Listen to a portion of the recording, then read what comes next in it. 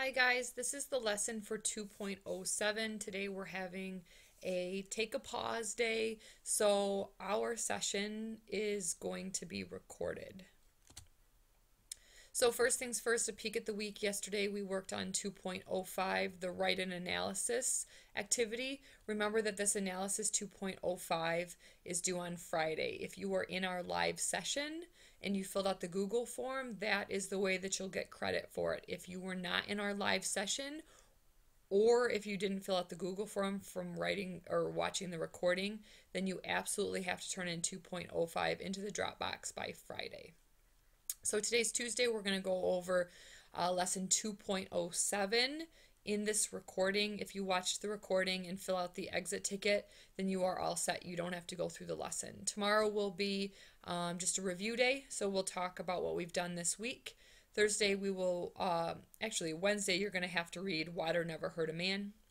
Thursday, we're going to talk at length about this story in the characterization within the story and how that leads into the theme. And then Friday, same thing. You will have had to read Marigolds the night before, and we'll talk about characterization within this story and then the theme within this story.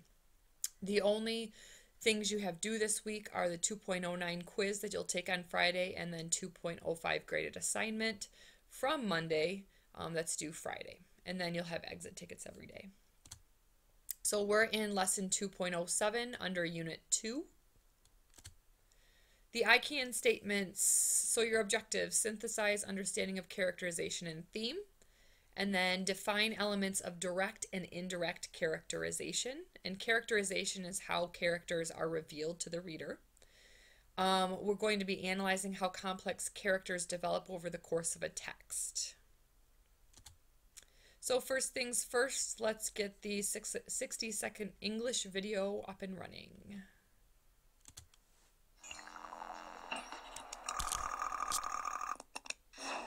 Writers like Maribel have something to say.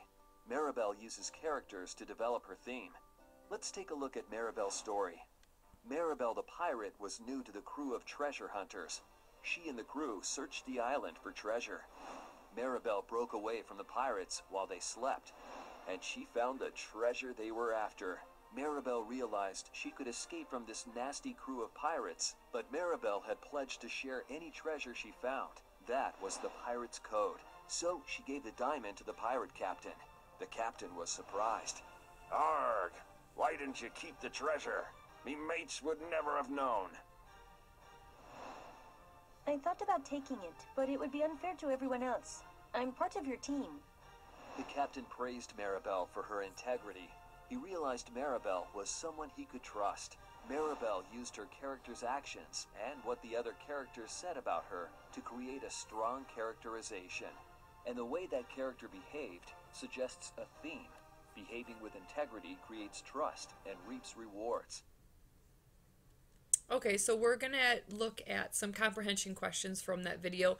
It's very important that you get out a piece of paper so that you can take some notes on the lesson, because the exit ticket quiz is going to be directly related to the answers that you provide during this lesson. So we're not going to ask you the specific questions again on the exit ticket. We're simply going to ask you what was the answer to question number 3. So it's really important that you get out a piece of paper and take some notes. I'll give you a second. Okay, here's the first question. Here's the passage. For years, Juliet's mother had been telling her that flying in an airplane was a pleasant experience, but Juliet wasn't convinced. She had never flown, so by the time she was 15 and scheduled to fly alone to see her aunt in Montana, Juliet was a nervous wreck. Her mother had packed some snacks into a bag and handed it to the tear-streaked Juliet as she walked onto the plane, looking back forlornly at her mother. When Juliet called that evening from Montana, her mother was shocked at her voice. "I did it, Mom," Juliet squealed, "and I'm so excited that I get to fly again when I come home in a week." You may remember this passage. Here's the question. Which statement represents an accurate inference about the theme of the passage? What do you think?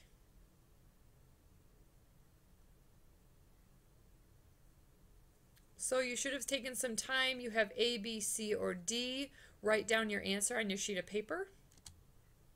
The answer is B, that facing fear can lead to confidence. So the answer to question number 1 is B. Facing fear can lead to competence. Here's the next question. Here's question number 2. How do readers determine what a character's traits are? Take a few seconds to answer the question. How do readers determine a character's traits? What do they do? So if you answered C, readers find evidence for the traits such as in the things the characters do and say, you are in fact correct. So the answer to number 2 is C. Make sure that you write that down. That might be asked on the exit ticket.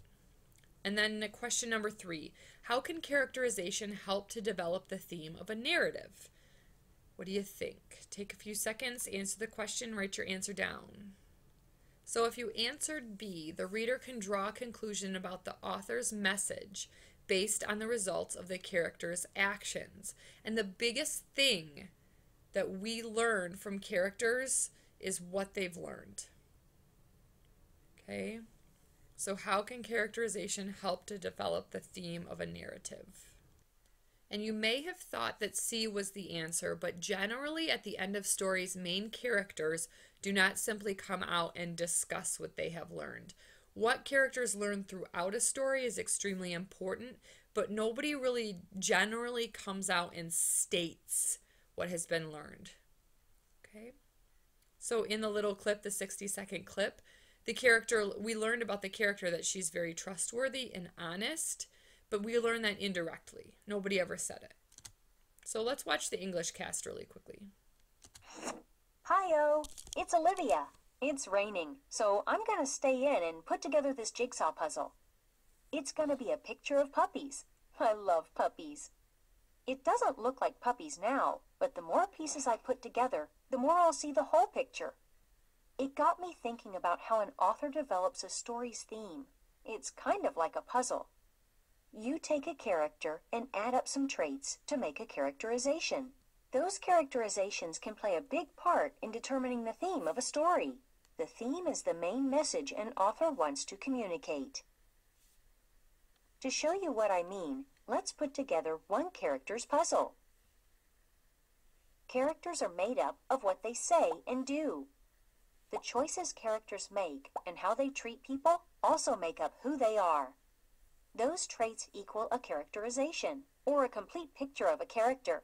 That picture gives us an idea of the story's theme. Now, let's piece together the puzzle of Ebenezer Scrooge, the main character in Charles Dickens's novel, A Christmas Carol. We'll split up characterization into 2 types, direct and indirect. Direct characterization is what the narrator or another character says about a character. In the beginning of the story, the narrator calls Scrooge hard and sharp as flint, from which no steel had ever struck out generous fire. That means that Scrooge is stingy and mean. At the end of the book, the narrator says Scrooge became as good a friend, as good a master, and as good a man as the good old city knew. So by the end of the story, Scrooge is kind and generous. An indirect characterization is something that the character himself says or does in the story. In the beginning, Scrooge refuses to give money to the poor for Christmas. That goes along with being stingy and mean. But at the end of the story, Scrooge gives a lot of money to the poor. A perfect match to being kind and generous. We have 2 pieces for who Scrooge was at the beginning of the story, and 2 pieces for who Scrooge was at the end. Put those pieces together and we get a clearer view or understanding of the theme of the story. In this case, the theme of the story is, it's never too late to change. Look, it stopped raining. I said I'd finish this puzzle, but now I'll go outside for a bike ride. I guess I'd rather get out and enjoy the sunshine while I can. How's that for indirect characterization? Okay, so in the English cast, you should have learned about characterization, the ways in which characters are developed, so the ways in which we learn about the characters. Protagonist is the main character. Antagonist is the character or force against the main character. Indirect characterization is dialogue, so ways in which we learn about the characters indirectly. So we have to make inferences. The narrator doesn't come right out and say something about the character. The way the characters act is indirect characterization. Direct characterization is when they come right out and say it. So for instance, he was tall and thin. That helps us to know directly that the character is tall and thin. A complex character is one who is very well developed, with positive and negative traits, conflicting motivations, and it's generally a main character of some sort, either protagonist or antagonist. Okay, remember the antagonist is a major character who sometimes blocks the protagonist's work. Okay, most authors develop more multifaceted characters to create rich and thought-provoking stories. Protagonists are seldom purely good. They often have like background motivations. Here's an example of direct and indirect characterization, telling this is showing. So I'm going to read this passage really quickly. Mr. Hooper had the reputation of a good preacher, but not an energetic one. He strove to win his peoples heavenward by mild, persuasive influences rather than to drive them thither by the thunders of the word. The sermon which he now delivered was marked by the same characteristics of style and manner as the general series of his pulpit oratory. But there was something, either in the sentiment of the discourse itself or in the imagination of the auditors, which made it greatly the most powerful effort that they had ever heard from their pastor's lips. It was tinged rather more darkly than usual with the gentle gloom of Mr. Hooper's temperament. So here are some examples of direct characterization. He was a good preacher but not energetic. So his reputation, he's a good preacher. That's very direct. It's just a big statement. He used mild, persuasive methods. His current sermon contained more imagination and power than usual. He had a gently gloomy temperament. So very, very direct. We don't have to make inferences about the preacher. Indirect characterization. Angelica, frowning deeply, was raking the field, stabbing at the leaves and soil with every stroke. She thought about that morning and how she could see the bus driver's yellow teeth when he laughed at her.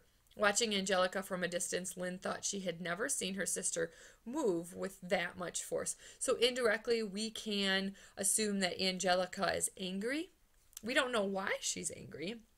Her behavior, she's maybe easily angered. So we're making indirect references and inferences about her. Indirect characterization reveals characters' traits through the way that they look, not directly stated, the things that they say, the relationships they have with characters. So if they don't have a lot of friends, we could assume maybe that they're an introvert. We can assume maybe that their characters have stopped being friends with them. Their actions. So if a kid's walking down the street, he throws rocks at cats, we can assume he's probably not the nicest kid in the world. And that their thoughts. So the way that they think about things, that's indirectly characterizing a character. And then we're going to move on to this. The theme of a written work is the main message that an author wants to communicate to the reader. Authors rarely state their themes flat out. Instead, they develop themes in various ways. One way they do this is through the creation and the development of the characters. So what we learn about the characters, what the characters learn about themselves. So if a character changes or learns something, that probably has to do with the themes. Characters reveal theme through what they say or believe, the choices they make, their interactions with others, because those characters are the ones that drive the story, so the theme is developed through the character. So thank you for sticking with us. It was a very short lesson. Today's exit ticket quiz. This is imperative. It shows that you watched the recording. It's October 11th exit ticket. The password is Lakeland. And make sure you have your notes available when taking the quiz because the questions are very, very vague and they pertain directly to the questions that we went over in class. See you on Wednesday.